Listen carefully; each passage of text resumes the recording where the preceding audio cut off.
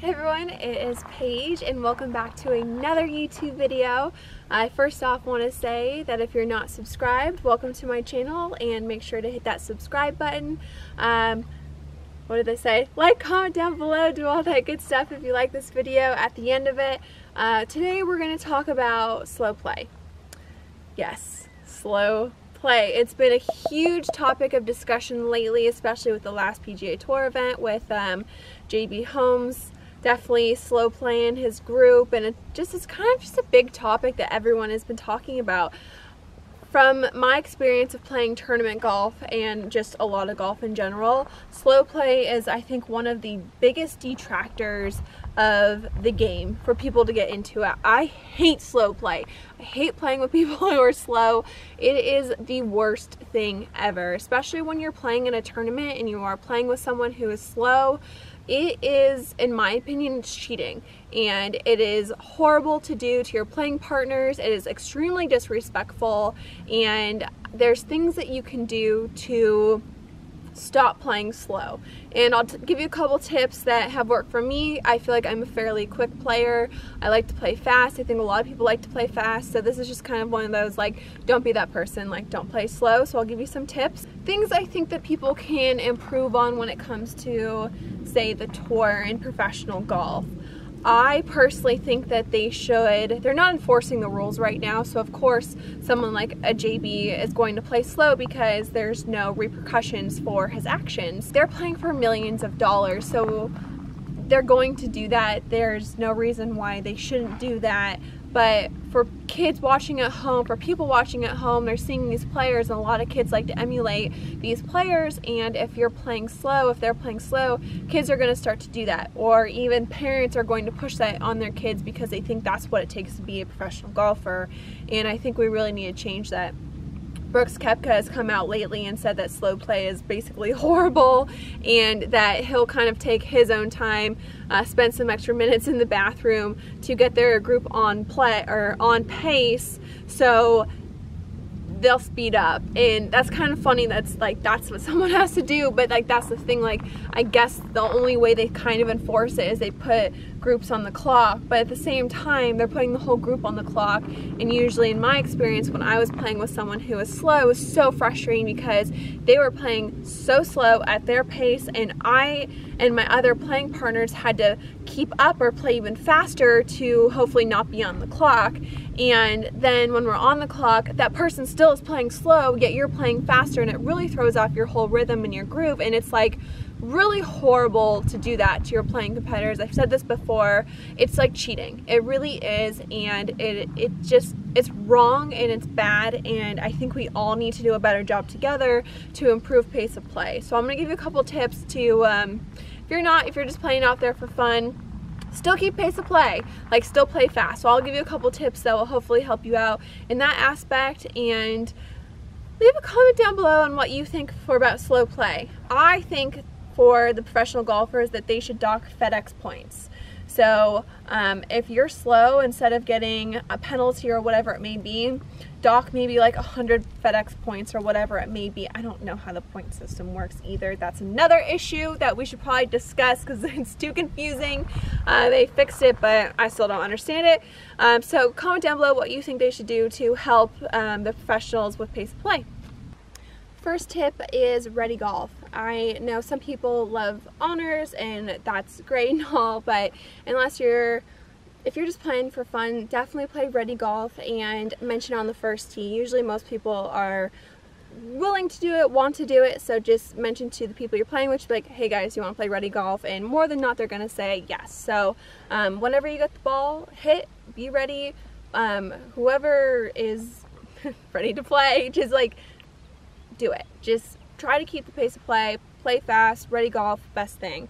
Second thing is be ready to hit your shot. So if I notice sometimes if you're with a group of people, that person's hitting first, and so what I see someone do is they just kind of stand here. They won't even have a club, so they'll just be standing here, not doing anything, looking at the trees and the birds and whatever, just maybe on their phone.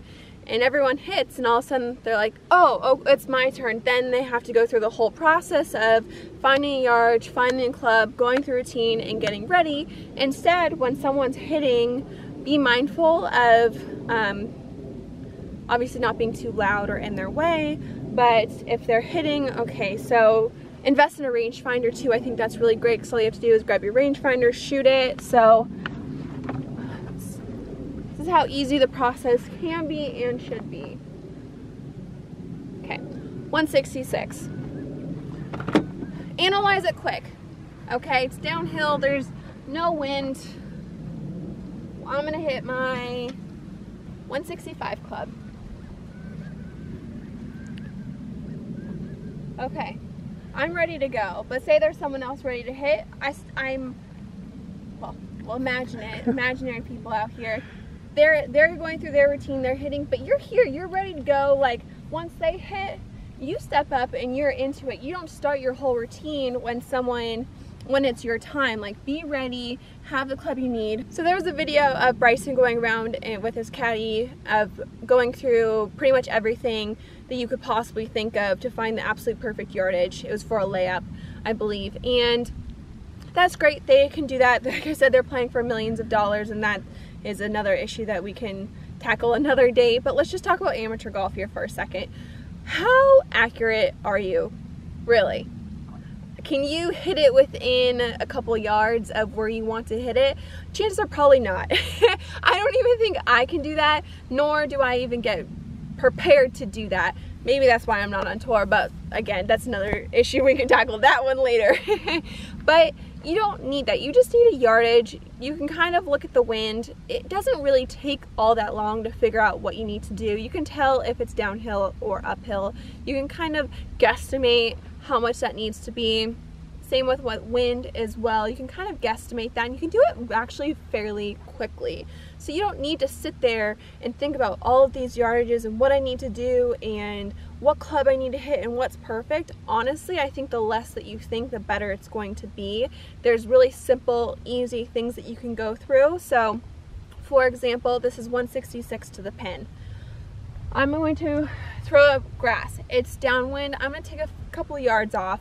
If it's a lot of wind, it's usually 2 clubs, a little bit of wind, half a club, maybe a club. So this one I would say is half a club, not much wind at all. It's a little downhill, so that's not really going to affect it too much because I don't want to be short on this. I am going to pretty much take my 165 club, or in yards is 166. So as you can see, I went through it really quickly. I didn't need to write down my yardage. I didn't need to overthink it. I didn't need to do anything. I just needed to think of the shot I want to hit, which this one's straight. I don't really need to do too much with this. Focus on that. Focus on the shot you want to hit. And it's really that simple. You don't need to overcomplicate the process to hit a good shot. I think sometimes if you think less, you're actually going to execute. So think about the things that actually matter and what works for you.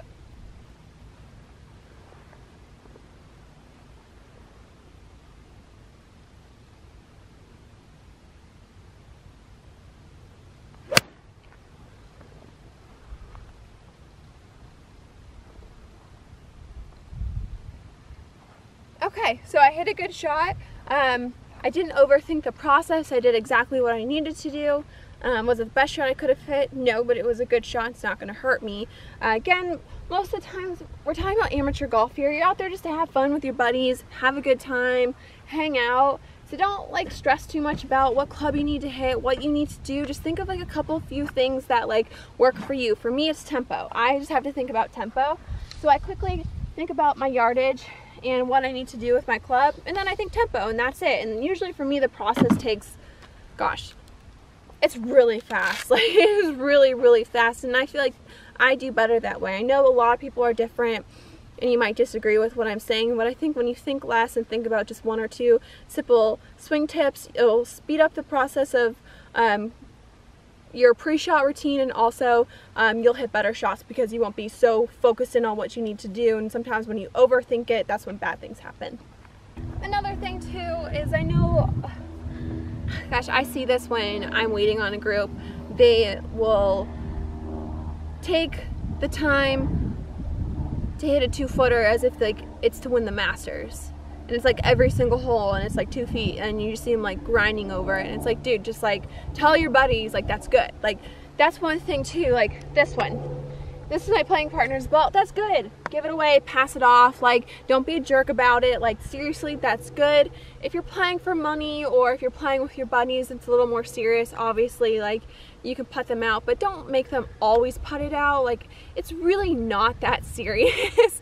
It's really not. And if you're playing for so much money to the point that like that is that serious and it's like life or death, then you probably shouldn't be playing for that much money anyways. You should be just like out here enjoying golf. So if it's anywhere within like a couple feet, whatever, just throw it away, toss it away.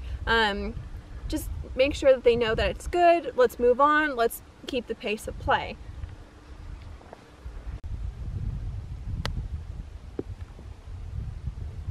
Okay, so another thing too is if you see your friends struggling to find a golf ball, say they hit it in the woods or whatever, help them out. Don't wait there while they're searching for it and then after a couple minutes go, okay, now I'm gonna come over and help you.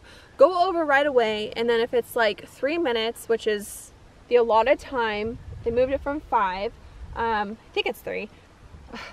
The new rules of golf, we'll talk about that too, because that's also annoying and that will be something that we can discuss. I gave myself that putt because pace of play.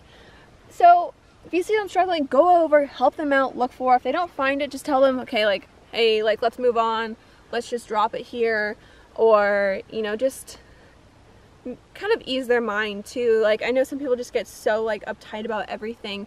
Maybe make up some rules of your own. Just say like, for example, Arizona golf is desert and you tend to lose a lot of golf balls out here, especially true north. A lot of people are just losing golf balls and they're always searching for them. And so sometimes when I play with people, we say we play the desert as like it's a hazard. So instead of having to like search for it or having to re-tee, we just go up there and take, you know, our 2 club lengths, and that's it. And like that really speeds up pace of play. So you're not in a tournament, you're playing with your buddies, it's going to be fun. If you're all playing by the same rules, made up or not, it's going to be the same for everyone. So it doesn't really matter, and also will help pace of play. Another thing too is if you see people waiting behind you, like be mindful of them, you know, and if it's a single or a twosome and they're playing fast, let them go through as well, because that will help with pace of play. If you're a foursome, just always be mindful of people behind you and don't feel entitled like, oh, I paid for this round of golf and I'm going to take my time. That's like super disrespectful, and it really ruins the experience for a lot of other people. And I think it also ruins the experience for yourself because you're not really enjoying it. You're just like out there, and just like have a good time, speed it up. Speed up your pre-shot routine. Don't take it too seriously. Kind of make up some fun rules to help you if you're really struggling. And another big one is play the tee box that is correct for you. Golf is hard enough. You don't want to play from the tips if you're a higher handicap. Actually, a lot of people shouldn't be playing from the tips.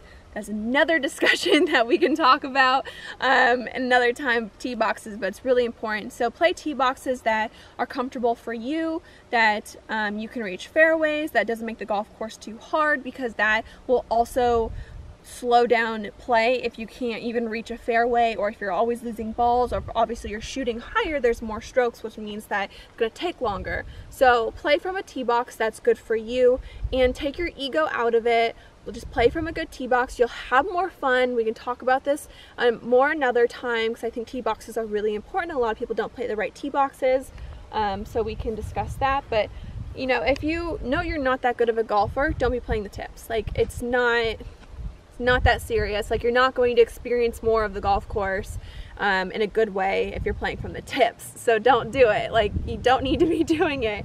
So just be mindful of your golfing abilities, be mindful of other people.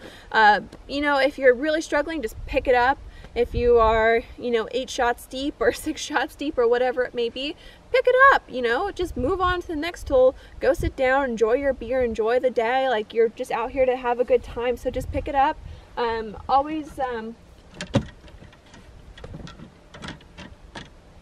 Always be aware of your playing partners and what they're doing, and your surroundings. Be ready to hit, don't overthink it. It's really simple to play fast, and it's really not that much that actually goes into it. It's just a little couple things that you have to do, and it makes a huge difference. Also, a disclaimer, because I know a couple of the comments will be, well, Paige, you're spending like 10 minutes on a putting green. Well, there's no one out here today. I'm always very considerate of the people who are on the golf course, so I never shoot content or any of my YouTube videos when it's during a peak or busy time. It is right now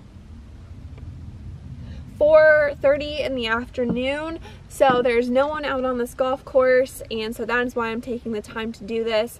But even I always have to make sure that I'm not slowing down pace of play by shooting these videos or shooting my pictures or any of the content that you see. So you don't have to worry about that.